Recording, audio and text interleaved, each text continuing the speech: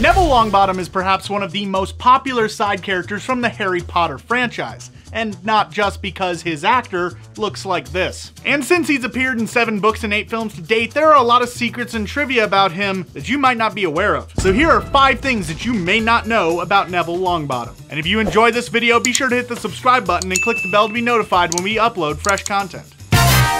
Now, perhaps the most talked about aspect of Neville's character is the fact that if you look at the information that is given to us in both the books and the movies, it would appear that Harry Potter is not the only person who could fit the prophecy. The prophecy, as it is written, says that the one who would defeat Voldemort would be born to parents who have defied him 3 times and would be born sometime near the end of July. Now, Harry Potter's birthday is July 30th, so the tail end of the 7th month of the year. Neville's, however, is July 29th, so it fits the same criteria. And the whole parents thing? Well, Neville's mom and dad were not only Aurors, but also members of the Order of the Phoenix, the group formed to stop He Who Shall Not Be Named. So it's safe to assume that they probably defied him, possibly more than the required 3 times. So who really knows? Maybe if Harry had died or failed in his quest to stop Voldemort, they could have had a backup. And when I said died, I mean like actually died, not like, you know what I'm talking about.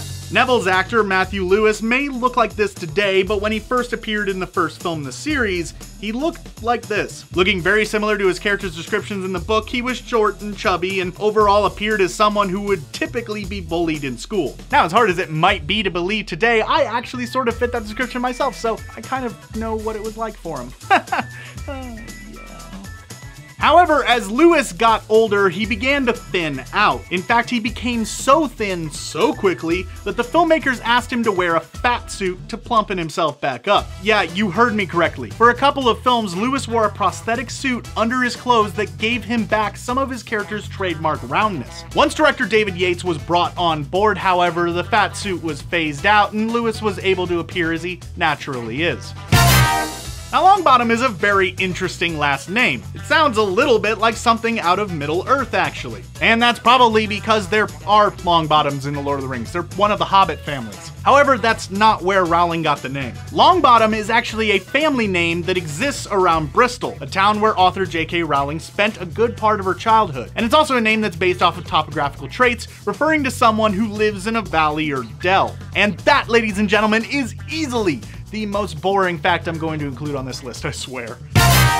At the end of Harry Potter and the Deathly Hallows Part 2, it is heavily implied that there is something brewing between Neville and the ever-quirky Luna Lovegood. However, it didn't apparently last that long. In fact, in the official extended canon, it is revealed that Neville married Hannah Abbott, with whom he lived above the Leaky Cauldron as she worked as the matron there. Luna would actually go on to marry Rolf Scamander, the grandson of Newt Scamander of Fantastic Beasts fame. So there you go, a little bonus bit of trivia. Still though, they would have admittedly made a pretty cute couple. Now this right here is perhaps the weirdest bit of trivia in the entire video. Did you know that Neville Longbottom had a hand in returning Queen Elizabeth II's stolen handbag? For the Queen's 80th birthday, a series of skits were created in celebration of children's literature, the main attraction of which was entitled The Queen's Handbag, which saw the Queen have her handbag stolen by an unknown thief. And at one point, characters from the Harry Potter books appear and help aid in finding it. Harry and Ron try using magic to summon it up, but instead they just wind up pulling together a whole bunch of random people's bags, including one that belonged to Neville Longbottom's grandmother, which you know is gonna be a great time because she's portrayed as such a lovely person. Ron actually attempts to take a look inside the bag, but gets his finger caught in a mousetrap. Neville sees this, laughs, and simply explains that it was put there as a bit of a joke, meant for his grandfather. Now, the canon status of this skit is in question, mainly because of some of the inconsistencies that it introduces that makes it not quite fit in with the rest of the stories. For instance, it takes place in 2006, which doesn't make sense since the books are in the 90s. But it's an interesting little side story that honestly not a lot of people around the world have even heard about. So the next time that you're talking to your friends who are huge Harry Potter nerds, you can tell them about it and impress them with your knowledge. Or not, you know, because they might already know about it, honestly. Kinda doubt it though. Are you a fan of Neville Longbottom? And is it just because he looks like this? Come on now, be honest, and let me know down in the comments below. And if you're watching this on Facebook, click the link to be taken to our YouTube channel for more videos like this one. And thanks for watching.